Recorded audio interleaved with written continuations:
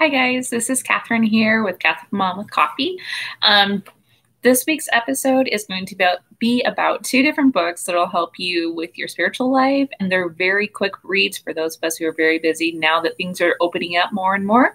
We probably have less and less time now to read, or those of us who just aren't fans of reading. These books are really easy, and it gives you a nice caffeine wake-up call for Catholicism, and they're fun. They're really good reads. So let's go ahead and start with the prayer. In the name of the Father, and of the Son, and the Holy Spirit.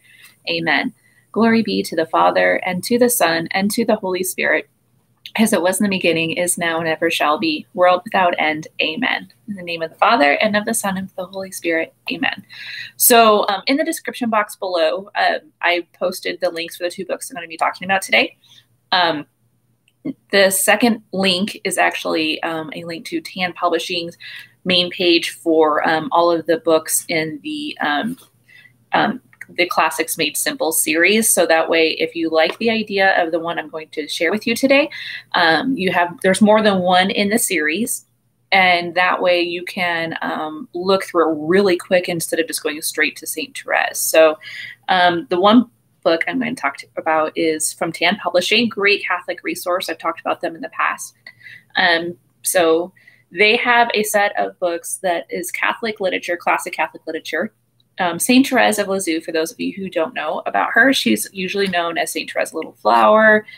She lived in the 1800s in France and is known for the little way. So basically doing small things to get closer to God. So instead of thinking, oh, I can only be a saint if I do these great, amazing, spectacular things, according to her, you don't. And she's a doctor of the church. And that basically just means that she doesn't have a doctorate degree or anything, but that it means that she, what she wrote and said applies to Catholicism in a very special way, is the basic way to simplify this. But anyways, so the reason why I wanted to recommend this book was I had my husband read it. I got it from Tan when they were having a $5 sale, like a large portion of their books were $5. These are normally like $7 or $8 on their own.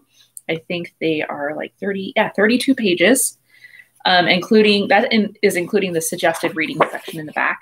But my husband was looking for a book during Lent to read that was spiritual in nature, that he could read quickly, because he was also in the middle of another book that he really loved. He's like, you're reading something spiritual. I want to, but I don't know. I don't want to start something big, because most of the books we have in our Catholic library are big. They're like at least 250 pages, and he didn't want to read two large books together. So I recommended this one, and he read it in like a couple of days, and I think he liked it. He hasn't said otherwise. So these are great. It's I think it's even good for middle school age kids. So if you have a 6th, 7th, 8th grader that is interested in the saint or one of the Catholic classics, but they're not quite ready for the actual book yet, this is perfect. It's kind of like Cliff Notes, but Catholic version of it. They have timelines. So it's also great if you're homeschooling and you want to show your kids different nonfiction text features. So they have timelines.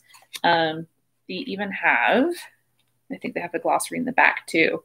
So if you're new to Catholicism, or if you're a convert, or you are somebody who knows Catholics, but you're not Catholic yourself and you're just curious, it's a great way to delve into it too.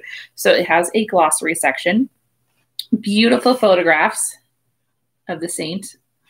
This one goes towards her biography, A Story of the Soul, or The Story of the Soul. And that, if you're not familiar with St. Therese's writings, it's very, has a lot of flourish to it. If you've read Jane Austen, it's kind of similar in that kind of context.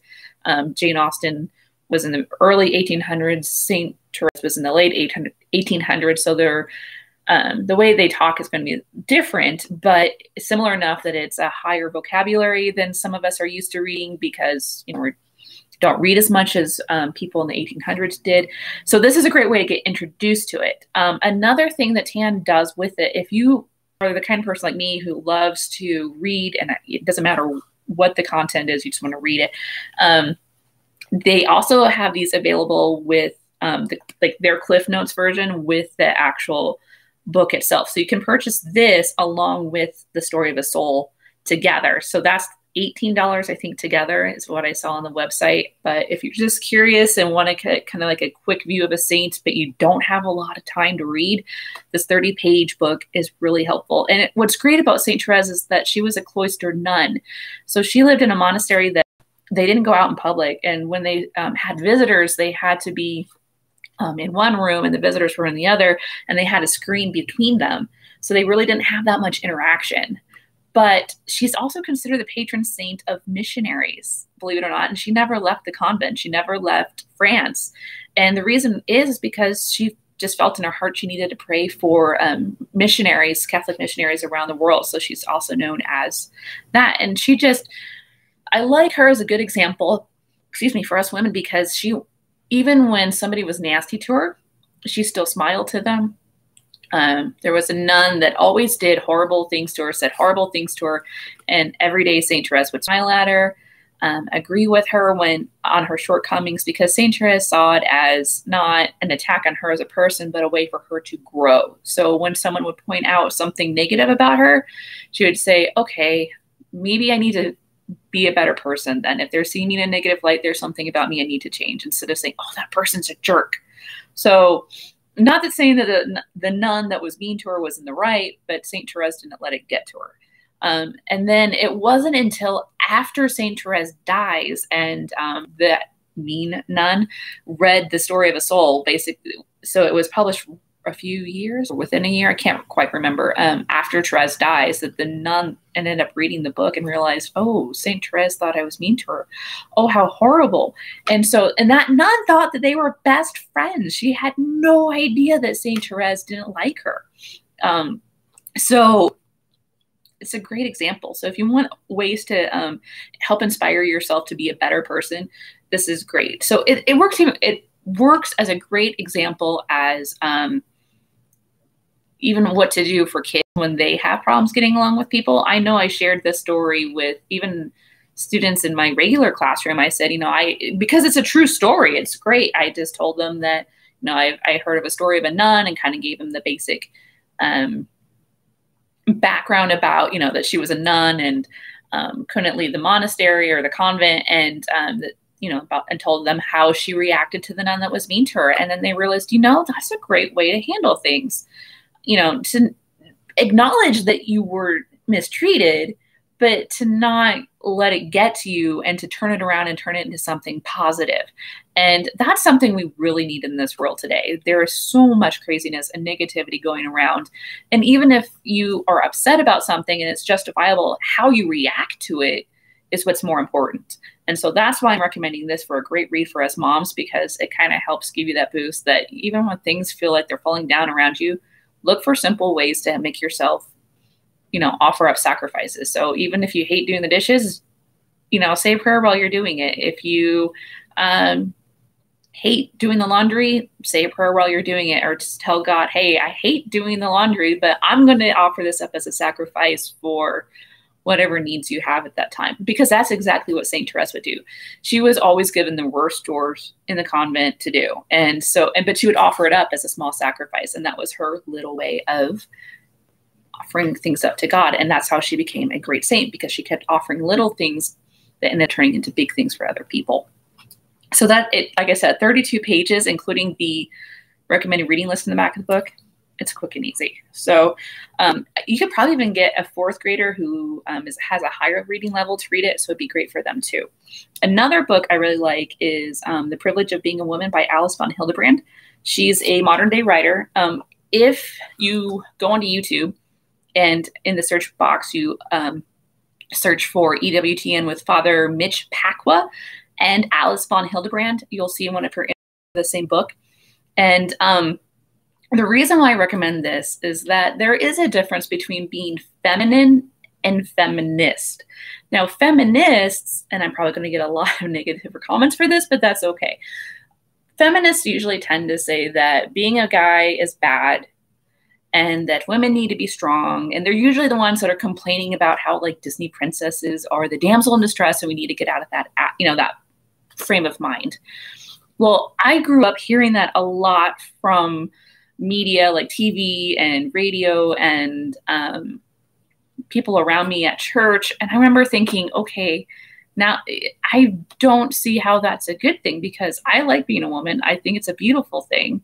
I think being a guy is a great thing for guys. There's nothing wrong with that. God created us to be unique and different for a purpose. And there's not one's better or worse than the other. They're just different, right?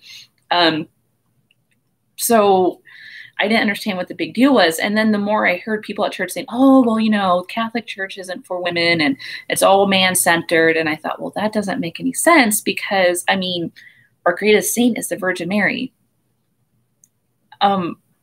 We do a lot of things around Mary, who was Christ's son, and Christ loved her and put her first. You know, well, I mean, after God, obviously, but I mean, God's will. But so to me, that didn't make any sense. So then when I read this book, I realized I wasn't crazy, that it's good to be a woman. I'm going to read you some quotes from her book, because if you've ever felt like being the quote unquote weaker sex is a bad thing, or you're getting sick and tired of, you know, you have to have everything a guy has or be everything a guy is, and you felt like, well, this is just ridiculous, this is not working for me. Well, let me read you some quotes, because it'll probably make you feel a little bit better.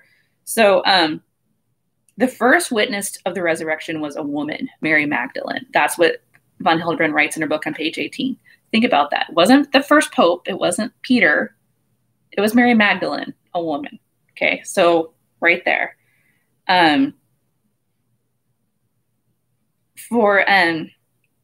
To be made, this is on page 16, for to be made from the body of a human person is definitely nobler than being fashioned from the dust of the earth. So if you remember from Genesis, Adam was made from the dust of the earth. What was woman made from? Adam's bone. So what she's saying is that it's showing that, you know, the church has always seen women as important. We've never been seen as something unimportant. And so that's how we need to be seeing ourselves. And I liked one of them. Oh, where was it? This really great quote. Oh, I love this. On page 87, we being women, carry two souls within us when pregnant, ours and our child's. So every person has a soul. And then when a woman is pregnant, she's also carrying her child's soul in her. So from the moment of conception, we believe that that's when the body gets the soul, right? So that's a huge thing. And I'm not trying to say that men are worse, or like we have it better than them. It's just different. So if you're looking for a way to see yourself in a better light, if you've been feeling really negative lately and you feel down in the dumps and like you just aren't making it, this book, I think it's 100 pages. Let me say it is 108 pages. So it's a little longer than the other one, but 108 pages, you can read it in a couple of days, a week if you really are a slow reader. And it really is uplifting, because it helps you see yourself how God sees you. So ladies, if you need some more positive pick-me-up for your spiritual life and to see yourself better, especially now with things as crazy as they are, and we've been locked in our homes for the most part and haven't been able to receive any of the sacraments, you can start to feel it, like, you know, you get that negative attitude, like, oh man, it's just, you know, I'm not a great person. This isn't what I'm meant to be, or, you know, God's kind of left me, or whatever you know, negative thoughts are creeping in your mind. Pick up something like this. This, the price isn't on the book, but it's on Amazon. I believe it was under $10. So you could get both of these books for about, I don't know, let's see, if you just got the other one, maybe $15, so under $20, you can get both books and get a nice spiritual pick-me-up and really see how God planned for you, how much God loves you. And then you kind of start to see how you can start talking to your own children about how important they are, because you can't really talk about God and how much he loves them and how much he loves all of us and all the wonderful things he does for us, unless we start realizing that about our own selves. And yeah, it's okay. It's good to admit that we're sinners, but we shouldn't dwell on it either. And that's another thing that Alice von Hildebrand brings up in her book, that there are some negative things about being women. We talk too much, we ramble on, and then we dwell on our emotions a lot. And she was generalizing. I mean, we don't all do that. We don't all do it all the time as women, but it's something that we tend to do. So these are great role models, great authors that kind of help you realize, oh, I can do things as a parent, as a mother, to help see how God loves me. And for those of you who haven't been able to be mothers yet, or never have been, and you're watching this, it's still a great way to see how you can still be a spiritual mother to other people. which is also very important because by our femininity, we're still spiritual mothers to somebody.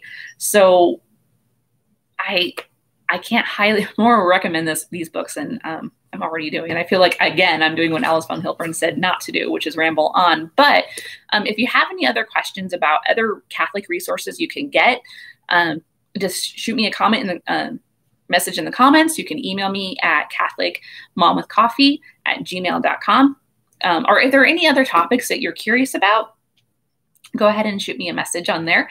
If you like this video, make sure that you click the like button and hit subscribe, because the more we do things like that with Catholic videos that we like, the more YouTube's little algorithm thing realizes, oh, Catholicism is a good thing and not a bad thing. And that's how we help spread the word of God. And that's how we all get closer to God, is if we're getting together and sharing our faith, so that it's not such a scary, bad thing. And also, don't feel bad if you don't know your faith well enough yet. There are tons of resources out there. And I am more than happy to help you find them. I'm more than happy to make any videos that you guys are curious about on certain topics. So send me a message, and I hope you guys have a great, blessed week.